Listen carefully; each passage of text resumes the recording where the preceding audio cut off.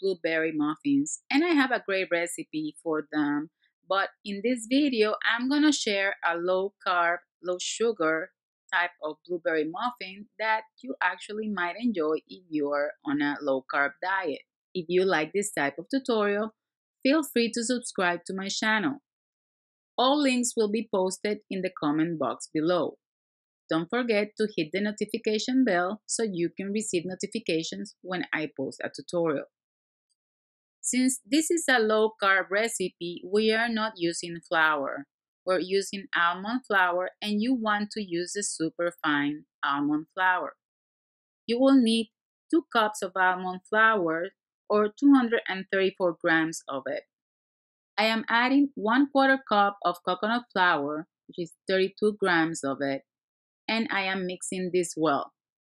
If you don't have coconut flour, you can add another 1/2 cup of the almond flour instead. Now I am adding swerve.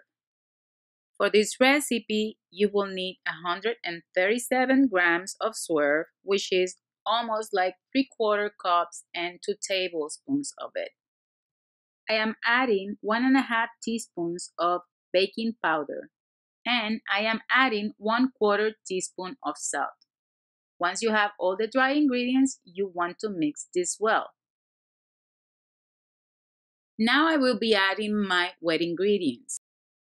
I am adding 5 tablespoons of butter, which you want to measure before you melt and then melt.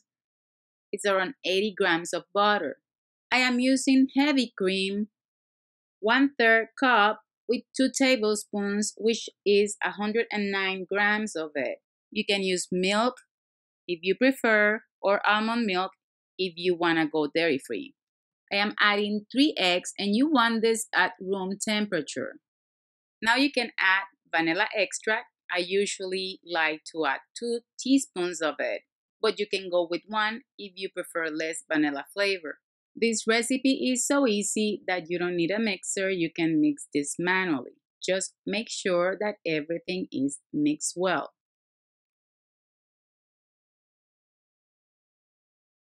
I love blueberries and I use a whole cup of them.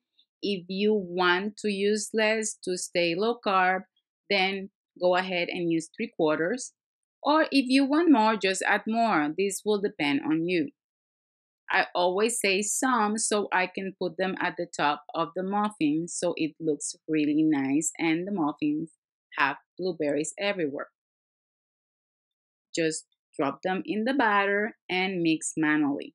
This was the first time I was testing this recipe and I had less batter for it, but I changed the recipe with a few trials, so I actually was able to get more muffins out of the batter.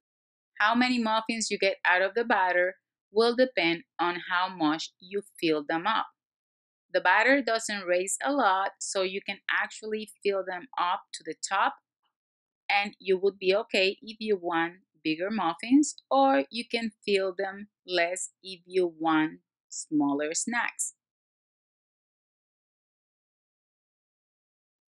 Once I pour all the batter, I add blueberries on the top. I like to use fresh blueberries for this because sometimes the frozen ones tend to just kind of melt and leave blueberry water all over your muffin, and I feel that the fresh ones work better. Do make sure that they are fresh and sweet because if you use bitter ones, your cupcakes won't be as delicious. You can place as many as you want. Once you're done, you can sprinkle on the top some granular swerve or even truvia. This will give it a little bit of crunch at the top of the muffin. Now you can put this in the oven and bake at 350 for around 25 minutes. Make sure to test it with a toothpick to make sure they're done and let them cool down completely so you can enjoy the flavor.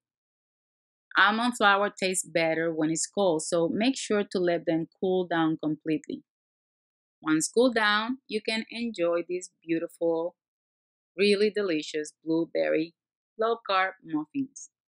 All the recipes will be posted in my website. Link will be posted in the comment box below. I hope you enjoyed this tutorial. Don't forget to subscribe to my channel, visit me on Facebook, Instagram, and share your work with me. I hope you guys enjoyed this tutorial, and I hope you guys enjoy these blueberry muffins. Until next time, ta-ta!